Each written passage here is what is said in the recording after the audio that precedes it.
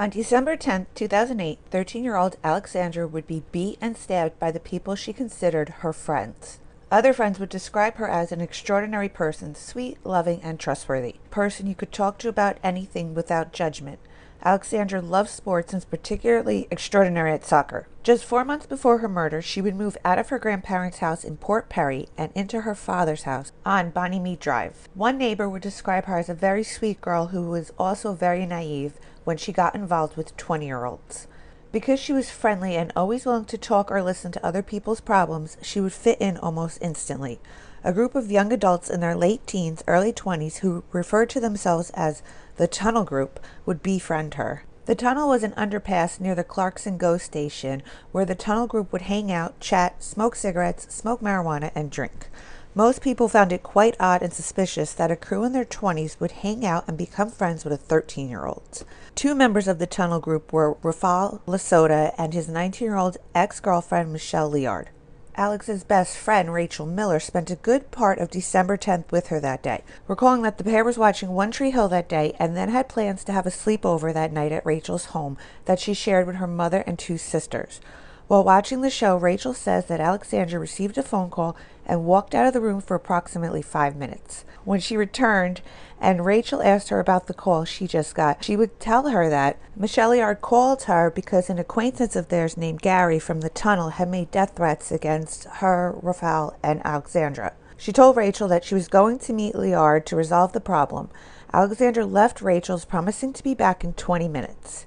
After about an hour, Rachel would call her friend several times with only one of the calls being answered, but it was nothing more than some muffled noise. That would be because within 45 minutes of that phone call, 13-year-old 8th grader Aleksandra would be dead in Lasota's bedroom, all while trying to keep his family members from coming upstairs to investigate what was happening. Lasota beat and stabbed her to death. Alec had 37 stab wounds and over 20 blunt force trauma wounds. He would then put Alex's body into garbage bags and dump it next to a shed in his backyard. The following morning, Lasota went to his mother and told her that he accidentally killed the girl last night. Not really sure which one of the 37 stab wounds or the 20 beatings was an accident, but nevertheless, that was his story. Lasota's mother immediately called the police, who came and arrested Rafal and his girlfriend Michelle. Michelle would say that the only involvement she had was washing Rafal's bloody clothes. She had no part in the murder and says that she never walked into her boyfriend's room that day for the whole 7.5 hours she hung out there. The things that you may tell me, worried about the things that you're going to tell me, has happened after. And probably said, I really don't know what you're going to tell me about what went on. Yes. You washing those clothes is very, very bad. The things that you may tell me in relation to that now lead me to believe that you may have had more of involvement in it than you are No, I leading love on. my boyfriend. I know Okay, you I do. washed the fucking clothes. I know you do. What I'm going to let you know, Michelle, is I'm going to have to caution you in relation to accessory after the fact to murder. Okay? Do you understand what that Yes, means? but you want to say bye. Do you know You what want to be able to say goodbye. Okay. Do you know what being an accessory is? Even though you're telling me that you haven't killed this young lady yourself, you were helping? I don't know what's an accessory. It means you kind of assisted after. Liard and Lasota were both charged with first-degree murder for Aleksandra's death. We have conducted a number of witness statements in relation to what's happened to poor Alex. Okay? Those statements include Monica, Raph, Gary. Okay? I've just talked to the officer in charge of the case, and he's told me to charge you with first-degree murder. What? Okay? What? Okay? What the fuck? Now, on my watch, Michelle, it's 12:38 on the 11th, okay? I am bound now, because of the information that has been learned, okay, to... What the fuck? Just listen to me for a second, okay? Listen. I'm fucking innocent. Just listen to me, okay? Listen. Don't say anything to me right now, okay? Just hold tight. Listen to what I have to say. Your charges have now been upgraded from accessory after the fact to murder to first-degree murder, contrary to Section 235 of the Criminal Code of Canada. This is nuts. This is nuts. This is nuts. What did you do? Michelle, can I finish this and so I can get you the phone? My life.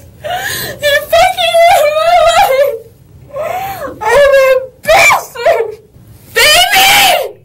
Baby, I love you! Baby! Baby!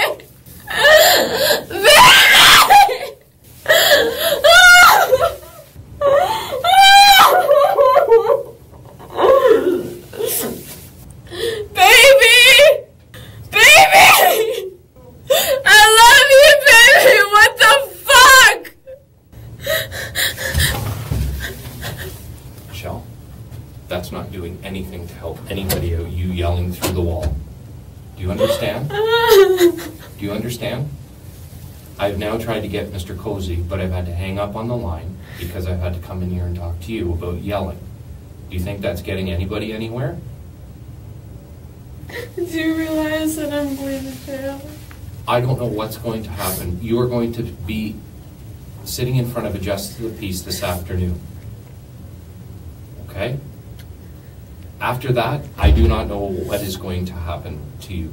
Do you realize that my chances are very slim, sir? Does that have anything to do with you yelling through the walls? This is my last chance to say that I love him. And have you done that? Let's not yell anymore, Michelle. It's not doing anybody any good, okay? This isn't going away. It's not. And I don't want to think that the past several hours have been wasted time. But when I get a phone call and I get told that we've taken this statement, this statement, this statement, and this statement, you need to go in there and arrest her for first-degree murder because she's lied to you. And there's more. That disappoints me. It makes me look bad. It makes us look different. Because what I'm basing up what you tell me on is your recollection. And I'm hoping you didn't provide me a self-serving statement. I told you the truth. You told me the truth, but you lied by omission. Do you know what that means? You didn't lie to me about what you told me, but you didn't tell me at all. You didn't. I know you didn't. You know you didn't. You're wrong. I'm not wrong. I know there's more. I know there is. And what it's going to come down to is the people that are lining up to give statements because this poor 13-year-old young lady was so savagely killed, and it's just going to get progressively. February 22nd, 2012. Michelle and Rafal's trial begins. Michelle Liard would take the stand to testify in her own defense. While on the stand, she admitted to luring Alex over to the house that day, later hearing muffled screams coming from the bedroom, and to the fact that she washed Lasota's clothes. But other than that, she insists she had nothing to do with Alex's murder. You were trying to keep authorities from arresting him, Liard, right? You weren't thinking of Aleksandra Firgan-Hewie. I was very upset. I was very much in shock. Wouldn't that have been the time to have that big emotional reaction like you did hours later in the police interview? No, I was in shock. I wasn't thinking clearly. Didn't you think of calling an ambulance to see if a medical professional was able to save your good friend? You didn't do that, did you? No, there were no clear thoughts going through my mind. It was just shocky. You didn't lift a finger to help your good friend. No. February 24th, 2012. The prosecution presents that during a search of Liard's home, police found a short story she had written. The handwritten story was riddled with expletives, spelling errors, and grammatical errors. Liard's story, which was written in first person, narrates someone who has no words of guilt, hesitation, or conscience as she describes looking into her victim's eyes shortly before murdering her. The story goes on to gleefully describe that wonderful roller coaster feeling in her stomach as she discusses drawing blood with her lover Rafal and a hitchhiker. It goes on to talk about her excitement as she walks into a motel room and sees the most beautiful sight, a gorgeous blonde with a sock in her mouth with duct tape over it. It talks about how the victim was making muffled noises that sounded like the word help. It says that the victim's hands were tied and each ankle was tied to one leg of the chair. Her white shirt had already been ripped or cut in the middle and on the arms. The narrator's character would go on to torture the victim with a knife, but doesn't actually kill her yet. She then digs out a little circle of skin and flesh. Her eyes were closed tightly and her muscles began to tense up. She would do this to her victim 10 or so times, and she was getting very bloody. The narrator also talks about taunting her victim in the final moments of her life and says in the story, quote, "Now there was a lot of blood. She was starting to get faint. I could tell, so to keep her on the ball, I started singing, na, na, na, na, we're going to kill you, na, na, na, na, we're going to kill you," end quote. On the back of one of the pages, she maps out its plot. Under resolution, she writes, "We bail, and Matt goes on to be the best killer that ever lived, and Rafal and I watched the undefeated killing on the news." When this evidence was presented to Michelle in court, she would claim that it was written for a class assignment and was not a blueprint for a thrill kill. However, Barbara Dixon, Michelle's former teacher, would say that story was not submitted as part of Michelle's English work. Police also found a binder at the home that was full of disturbing writings and fantasies about vampirism and blood, but the jury would not be allowed to hear this. In regards to Lesoto's trial, the judge would tell the jury that there was no mystery over who killed 13-year-old Aleksandra, and there is no mystery about how she died. Several of the 37 knife wounds were fatal, including 2 to her neck. March 22, 2012. Video footage of Aleksandra giving a statement about a November 2008 break-in was shown to the jury. Grade 8 girl from Mississauga innocently twirls her hair as she gives a statement to police about a break-in at her house. She was like, he was carrying a big object. The jury is then shown Michelle's police interrogation, where she admits to helping to clean up because she, quote, loves her boyfriend. Michelle's lawyers would argue that all the evidence against his client was circumstantial, with no forensic evidence tying her to the crime, urging the jury to consider her emotional police statement and testimony. Screens in the courtroom. "I'm so effing stupid," Liard tells an officer taking her statement. "He asks me to marry him and I think I'm pregnant." The officer asks, "Do you have any idea where Rafael is?" "I don't. He knows he's going to do like 25 years. First she says, "You're going to put me in jail? What's going to happen to me? I just had to try to protect him. There's no getting away with it. I was just way too frazzled. I didn't know what to do." Brodsky told the jury, "This is a case where you do not have to decide who killed Alex Firgan-Hewie. Rafael Lesota did, and his conduct is inexcusable."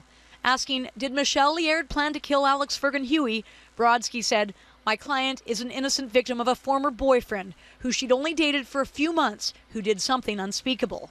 After a commotion was heard upstairs, Liard went to Lesoto's bedroom. "I went to open it, and I couldn't open it very much.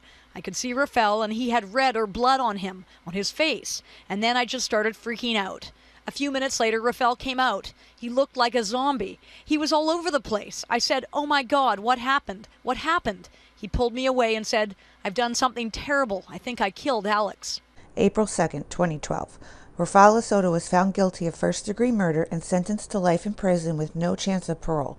At sentencing, the judge told Lesota, quote, As Justice David Corbett sent Lesota away for life in jail with no chance of parole for 25 years, he said, "She thought that you were her friend, Mr. Lesota. She didn't grow up because you killed her. I can't fathom why you did this. You dumped poor little Alex's body behind the shed as nothing more than a sack of garbage." In regards to Michelle Liard, she would be found not guilty and acquitted of all charges. You don't have to adjust your volume. You heard that right. Not guilty. Outfit she wore during her 6-week murder trial, a bookish-looking Michelle Liard leaves the Brampton courthouse a free woman. I feel exonerated. I feel very happy. As friends of Aleksandra Firgan-Hewie shout profanities at the 22-year-old who has just been acquitted of killing their friend. I always thought that I would be acquitted, so to hear it was excellent. It was phenomenal. We were hoping that her silent scream for justice would be answered, but was not. But always maintained her innocence.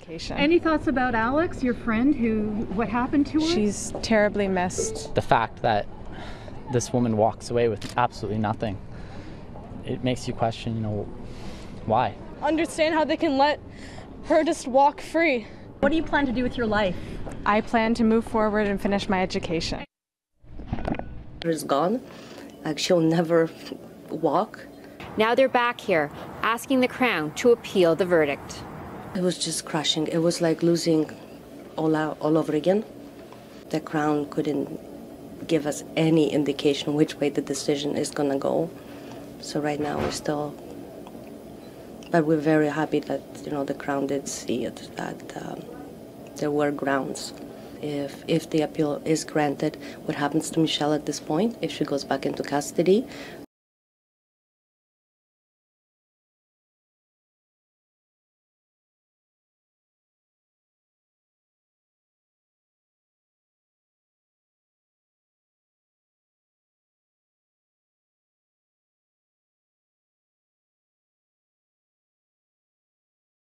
On December 10, 2008, 13-year-old Aleksandra would be beat and stabbed by the people she considered her friends.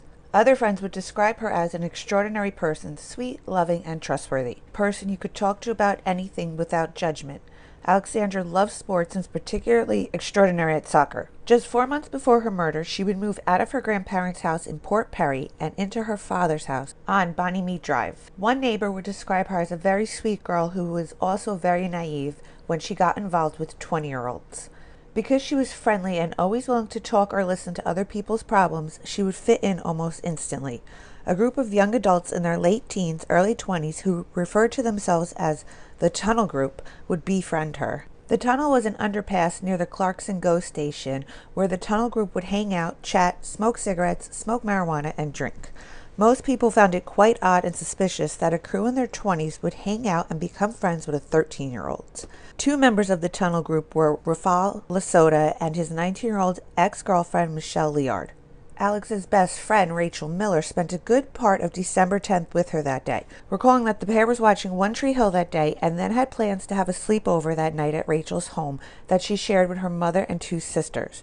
While watching the show, Rachel says that Aleksandra received a phone call and walked out of the room for approximately 5 minutes. When she returned and Rachel asked her about the call she just got, she would tell her that Michelle Liard called her because an acquaintance of theirs named Gary from the tunnel had made death threats against her, Rafael, and Aleksandra. She told Rachel that she was going to meet Liard to resolve the problem. Aleksandra left Rachel's, promising to be back in 20 minutes. After about an hour, Rachel would call her friend several times with only one of the calls being answered, but it was nothing more than some muffled noise. That would be because within 45 minutes of that phone call, 13-year-old 8th grader Aleksandra would be dead in Lasota's bedroom, all while trying to keep his family members from coming upstairs to investigate what was happening. Lasota beat and stabbed her to death. Alec had 37 stab wounds and over 20 blunt force trauma wounds. He would then put Alex's body into garbage bags and dump it next to a shed in his backyard. The following morning, Lasota went to his mother and told her that he accidentally killed the girl last night. Not really sure which one of the 37 stab wounds or the 20 beatings was an accident, but nevertheless, that was his story. Lasota's mother immediately called the police, who came and arrested Rafael and his girlfriend Michelle. Michelle would say that the only involvement she had was washing Rafael's bloody clothes. She had no part in the murder and says that she never walked into her boyfriend's room that day for the whole 7.5 hours she hung out there. The things that you may tell me, worried about the things that you're going to tell me, has happened after. Remember how we said I really don't know what you're going to tell me about what went on? Yes. You washing those clothes It's very, very bad. The things that you may tell me in relation to that now lead me to believe that you may have had more of involvement in it than you are No, I leading love on. my boyfriend. I know Okay, you I do. washed the fucking clothes. I know you do. What I'm going to let you know, Michelle, is I'm going to have to caution you in relation to accessory after the fact to murder. Okay? Do you understand what that means? Yes, but you want to say bye. Do you know You what want to be able to say goodbye. Okay. Do you know what being an accessory is? Even though you're telling me that you haven't killed this young lady yourself, you were helping? I don't know what's an accessory. It means you kind of assisted after. Liard and Lasota were both charged with first-degree murder for Aleksandra's death. We have conducted a number of witness statements in relation to what's happened to poor Alex. Okay? Those statements include Monica, Raph, Gary. Okay? I've just talked to the officer in charge of the case, and he's told me to charge you with first-degree murder. What? Okay? What? Okay? What the fuck? Now, on my watch, Michelle, it's 12:38 on the 11th, okay?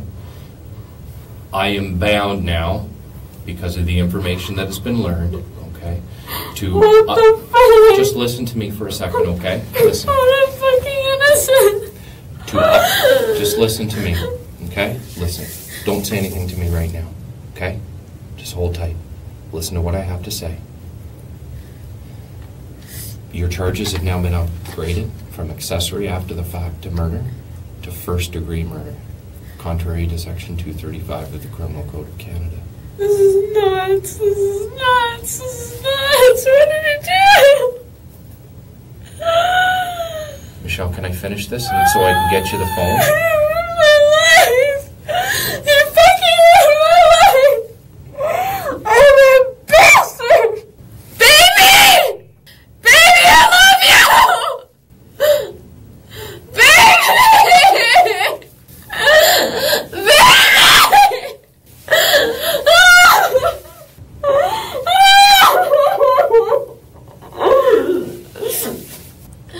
Baby!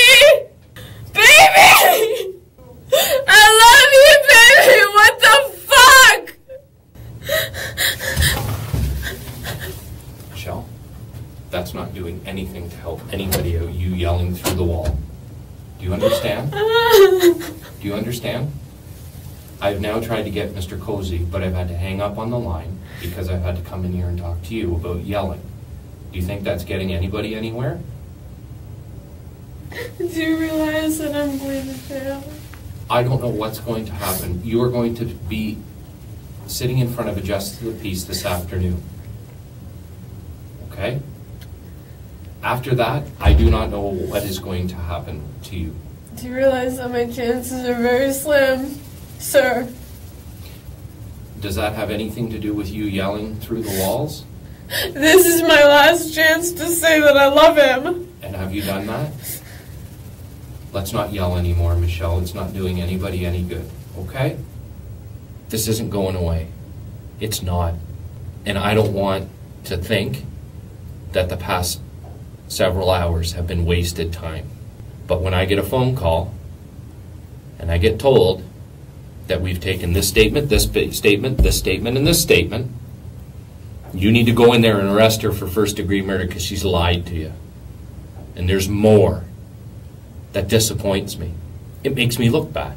It makes us look different. Because what I'm basing up what you tell me on is your recollection. And I'm hoping you didn't provide me a self-serving statement. I told you the truth. You told me the truth, but you lied by omission. Do you know what that means? You didn't lie to me about what you told me, but you didn't tell me at all. You didn't. I know you didn't. You know you didn't. You're wrong. I'm not wrong. I know there's more. I know there is. And what it's going to come down to is the people that are lining up to give statements because this poor 13-year-old young lady was so savagely killed, and it's just going to get progressively. February 22nd, 2012. Michelle and Rafal's trial begins. Michelle Liard would take the stand to testify in her own defense. While on the stand, she admitted to luring Alex over to the house that day, later hearing muffled screams coming from the bedroom and to the fact that she washed Lasota's clothes. But other than that, she insists she had nothing to do with Alex's murder. You were trying to keep authorities from arresting him, Liard, right? You weren't thinking of Aleksandra Firgan-Hewie. I was very upset. I was very much in shock. Wouldn't that have been the time to have that big emotional reaction like you did hours later in the police interview? No, I was in shock. I wasn't thinking clearly. Didn't you think of calling an ambulance to see if a medical professional was able to save your good friend? You didn't do that, did you? No, there were no clear thoughts going through my mind. It was just shocky.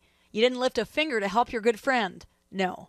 February 24th, 2012. The prosecution presents that during a search of Liard's home, police found a short story she had written. The handwritten story was riddled with expletives, spelling errors, and grammatical errors. Liard's story, which was written in first person, narrates someone who has no words of guilt, hesitation, or conscience as she describes looking into her victim's eyes shortly before murdering her. The story goes on to gleefully describe that wonderful roller coaster feeling in her stomach as she discusses drawing blood with her lover Rafal and a hitchhiker. It goes on to talk about her excitement as she walks into a motel room and sees the most beautiful sight, a gorgeous blonde with a sock in her mouth with duct tape over it. It talks about how the victim was making muffled noises that sounded like the word help. It says that the victim's hands were tied and each ankle was tied to one leg of the chair. Her white shirt had already been ripped or cut in the middle and on the arms. The narrator's character would go on to torture the victim with a knife, but doesn't actually kill her yet. She then digs out a little circle of skin and flesh. Her eyes were closed tightly and her muscles began to tense up. She would do this to her victim 10 or so times, and she was getting very bloody. The narrator also talks about taunting her victim in the final moments of her life and says in the story, quote, "Now there was a lot of blood. She was starting to get faint. I could tell, so to keep her on the ball, I started singing, na, na, na, na, we're going to kill you, na, na, na, na, we're going to kill you," end quote. On the back of one of the pages, she maps out its plot. Under resolution, she writes, "We bail, and Matt goes on to be the best killer that ever lived, and Rafal and I watched the undefeated killing on the news." When this evidence was presented to Michelle in court, she would claim that it was written for a class assignment and was not a blueprint for a thrill kill.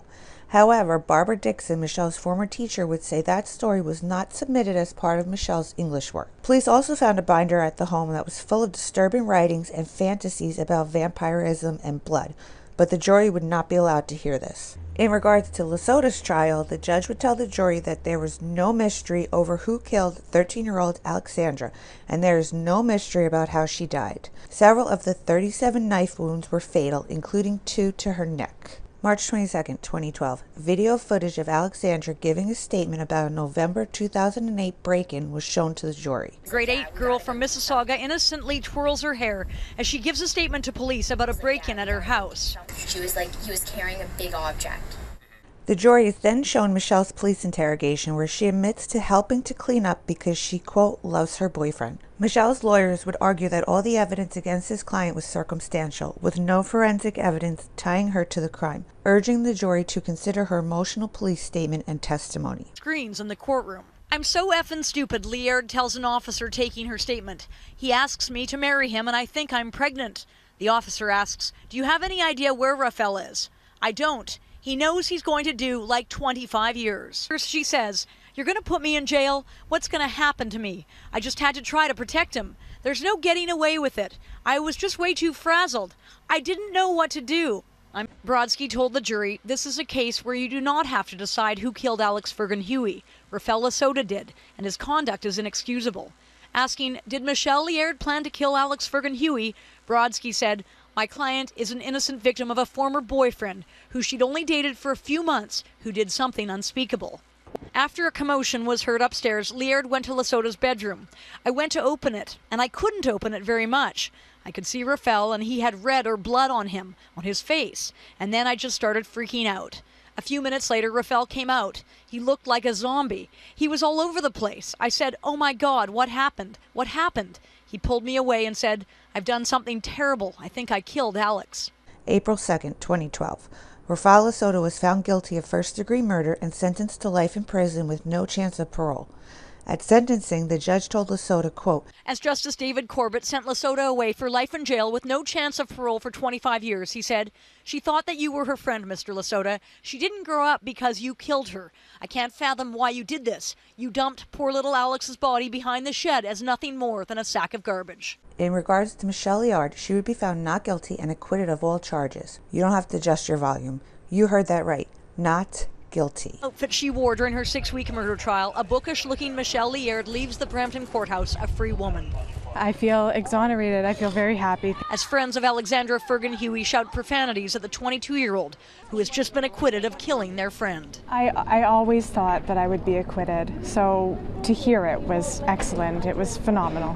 We were hoping that her silent scream for justice would be answered, but was not. But always maintained her innocence. Any thoughts about Alex, your friend, what happened to her? She's terribly missed. The fact that this woman walks away with absolutely nothing, it makes you question, why? Understand how they can let her just walk free. What do you plan to do with your life? I plan to move forward and finish my education. She's gone. Like, she'll never walk. Now they're back here, asking the Crown to appeal the verdict. It was just crushing. It was like losing all over again. The Crown couldn't give us any indication which way the decision is going to go. So right now we're still... But we're very happy that, the Crown did see it, that there were grounds. If the appeal is granted, what happens to Michelle at this point, if she goes back into custody?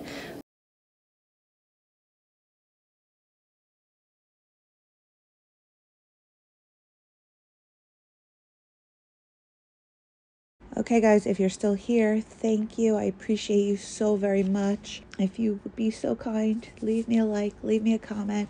Let me know what you think. Subscribe if you haven't yet. It would mean so much to me, especially since I'm so small. And until next time,